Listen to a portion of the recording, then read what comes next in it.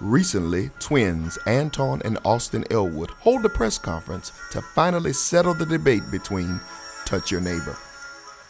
I don't understand what the big debate is all about. I started using touch your neighbor as a part of my sermons because I didn't feel like we were communicating enough.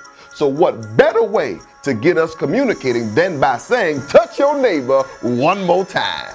And his concept is great, but I look at it a little differently. Look out for me, Austin Elwood, during the season of Lent. I want to do something that will physically and tangibly touch my neighbor. I may show up to your house. I may show up to your job or to your office just to show myself blessed to be a blessing. I may pay for gas for everyone at the gas station.